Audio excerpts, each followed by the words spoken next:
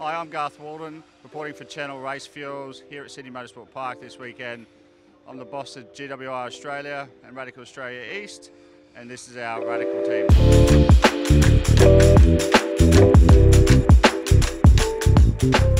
So yeah, here at GWI we look after all types of cars in different categories. We house and look after around 35 cars, from GT cars to Career Cup, Super Sports, obviously Radical Australia Cup, Tarmac Rally, Time Attack, you name it, we probably do most of it. So this weekend we're here with Super Sports, which is our state Radical Championship. We're the Radical Australia East distributor on the east coast of the country, where we distribute cars, we sell parts to all teams. We've got our own parts truck here, supplying parts for the category. We do that for state racing and national racing.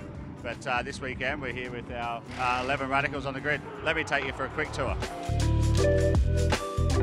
So I'm here sitting inside the new SR3XX, quite new to the country this year. A fantastic machine. It's a 4-cylinder powered, motorcycle powered car, which 1500cc, makes around 260 horsepower. Very well balanced car.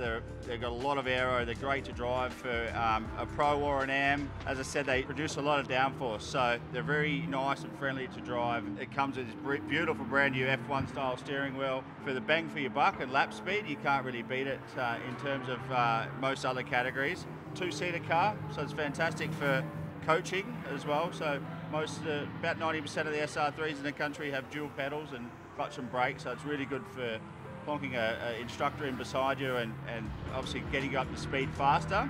As I said, they're just a really good car to drive, and you know, with it well supported in this country with technology and performance changes and also spare parts. It's a great category.